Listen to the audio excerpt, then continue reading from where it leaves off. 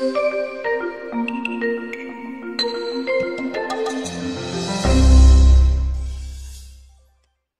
and thank you for watching another video from Ellensburg Amplifier Repair and Service. Today I have a Pioneer GM-D9601. This is a Class D mono amplifier for you. So the customer states it's going into protection. So let's see what the cause is on this. So we'll flip it over here. And I already took the transistor spreaders off for you guys to save you from the boring part of turning a screwdriver and pulling those things off. So this is your typical GM amplifier. They use the 3205s in the power supply. They use the 4227s, the IRB 4227s in the output. It uses the IRS 2092 drive IC right here to drive the outputs. It uses a standard TL494 over here to drive the power supply. And then from there you have your rectifiers over here and your voltage regulation over here for your preamp section here. So it's just another typical Class D layout. Goes through your output inductor, through your filtering capacitors, and then out the output terminals. Really simple setups. Once you understand how these Class Ds work, they all do the same process. They're the same thing. They take a sine wave and they convert it to a square wave, and then they modulate the square wave and it spits out your output for you. So let's go ahead and fire up my meter here, and of course I'm just going to use resistance. I'm just going to check the power supply. 4.7 K between the gate and source. 4.7, 4.7. Typically when I see a problem, I'll find between gate and source an issue. Gate and drain, gate and drain, gate and drain. So power supply is good. Power supply should fire right up if we take care of whatever the issue is that's making it go into protect here. So let's check the 4227s here. So these are MOSFETs also, so gate and source 4.7, gate source 4.7, 4.7, 29.6 ohms. Well, there's a problem right there. 29.6 ohms and 0.81 ohms. This transistor right here has a direct short. And that was just, again, me using resistance. Just a simple, quick process. I don't have to wait for no beeps. I don't have any annoying beeps going on. And it's just a quick way for me to do it. It's just my way to do it. And not telling you to do it that way. It's just how I do it. So between drain and source, I got 1.5 ohms. So this transistor here is obviously defective. Probably is what is resulting in the readings of these other 4227s, and these are in banks of threes, so 3 and 3 when it comes to how they're being driven. So I should fire up my close-up camera, because if you're able to look down in here, this transistor has been replaced. This has definitely been worked on before. So someone has cut the source legs of these two. They lifted them. They replaced this transistor and they soldered this transistor back in from the top. So they didn't take the board out and replace the transistor. They just cut the old one out, soldered the new one in on the top. Now this goes back to the other Pioneer GM board that I did. Sure, we all have our gripes, but come on now. It takes 2 minutes to pull this board out. Literally. You pull the spreaders, and I've got just a couple screws here that you can see that's holding the board down. And this whole board will lift right out of here. Take your desoldering tool, desolder the 3 pins, replace your transistor. It's really not that hard. I'm not saying that that's incorrect, but that's just not very professional to do it that way. But I see that a lot, and I like to be professional. I'm very thorough on what I do. And of course, they are not matched at all. So this is I can't even read that transistor. It's a completely different, oh, there we go. So it is an international rectifier, IRFB 4227, but just the stamp on the top is not standard or typical for an international rectifier stamp. So, well, what would I question? I'd question that transistor that got put in. If it were me, I would have pulled all 3 of those out and replaced those with all 3 new transistors. I guess, and I got a lot of friction on the last amplifier where I stated, I said, "Come on, Pioneer," and I'd swear that it was from the factory that they used mismatched parts. But really, if you think about the load that these 3 transistors are put under, when people, people drive these amplifiers into the ground. So these 3 transistors are under tremendous stresses, and they have to share the stresses. If you have one transistor that is not matched to the other 2, that transistor is going to heat up. Just bottom, I mean, that's just common sense when it comes to parallel transistors. You have to understand and realize the loads that these are put under. Now, amplifiers that are put under really minimal loads, like 25 watt amplifiers, you may be able to get away with mismatched transistors because there's not a lot of load behind it.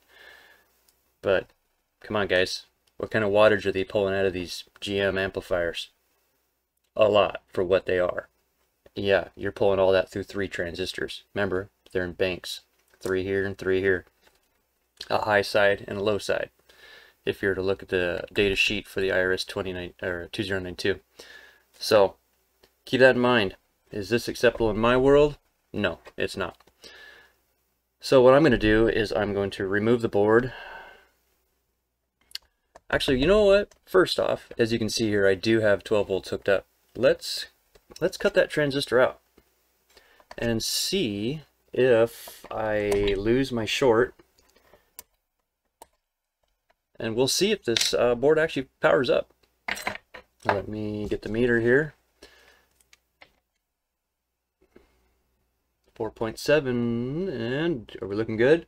4.7, yep, and 4.7. That was between the gate and source. 6.1 and climbing, that's going to be charging the capacitors. 7's charging, and then there's the other bank charging. Yep, the other bank is charging. So these are looking the same here. I'm going to bet as long as the drive is still okay, which I think it is because I'm not showing any shorts. I'd have to pull the data sheet up on the 2092, but I'm going to bet money that this will start. So I'm going to go ahead and turn the power supply on. Let me find my probe here real quick. Let's get the scope up there for you guys too. Let's see what this thing does.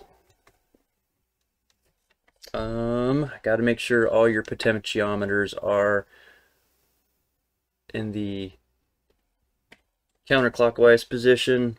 Let's see how far the gain was up on this. Oh yeah, almost all the way up. Yeah, so be driven right into clipping. It's okay. All right, let me see. We got a red light here. Let me check the gate drive. Oh yeah. Oh yeah. So as you can see there, we do have power supply gate drive there.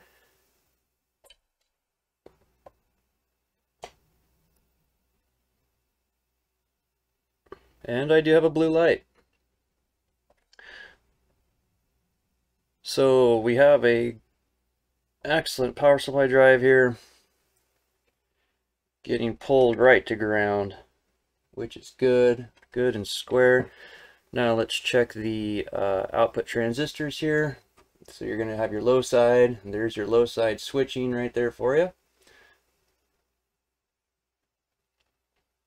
And then you should have rail to rail. There it is, rail to rail. So the drive itself survived, looking good. Of course, I'm going to still have to check with an input signal to make sure that the preamp is okay, but otherwise the output on this is fine. So what I'm going to do as a tech is replace those 3 transistors with 3 matched transistors. Keyword here is matched, to help prevent any future failures of this amplifier. So, and then I'm going to put it back together, get an input signal on here, and make sure that the preamp area is still functional. So I will get this out of the heatsink. I will get those 3 pulled, get 3 new transistors put in, and I will be right back with you. Stay tuned. Alright, welcome back. I do have the 3 transistors replaced here with new IRB 4227s here, and oh, I did want to go over something real quick. As I was cleaning up the flux, as I do, keep things clean. Let me flip this over here for you guys. So this is kind of ironic because this just goes to show how easy it is. It's easy to overlook something when you do this just repetition. But I was cleaning the flux right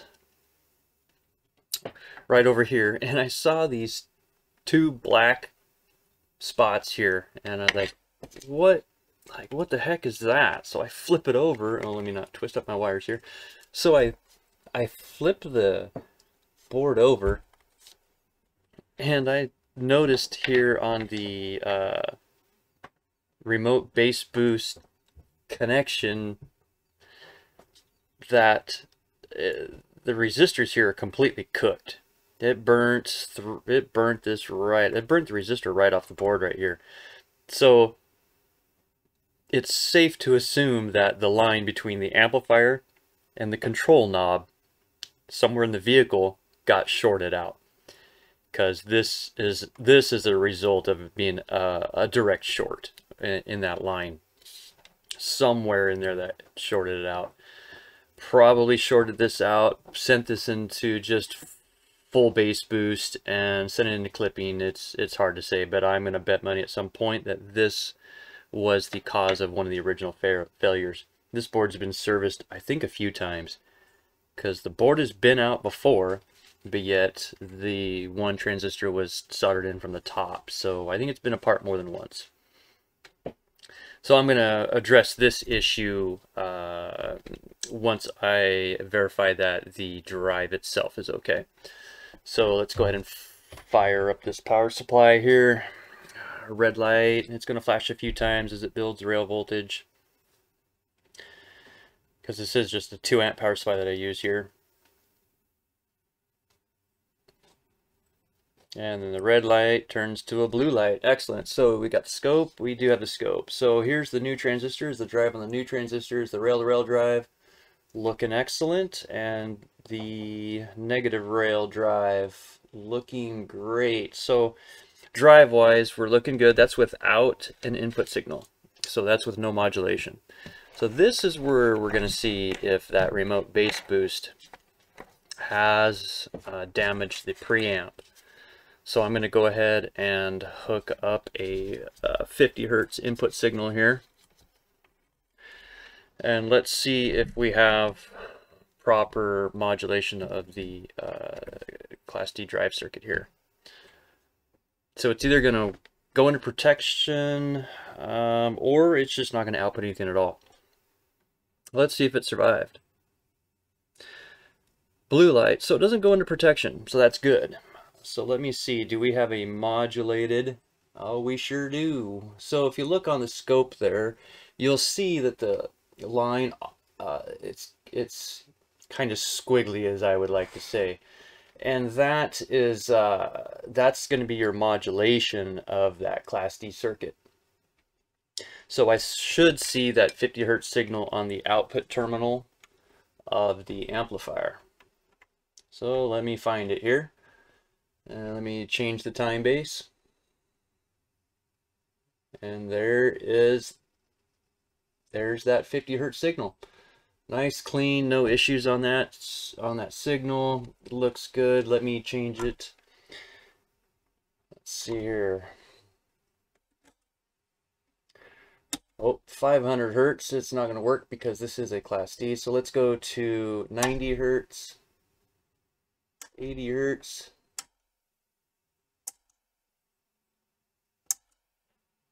$40 hertz. Looking great. So we're looking really good on that signal there.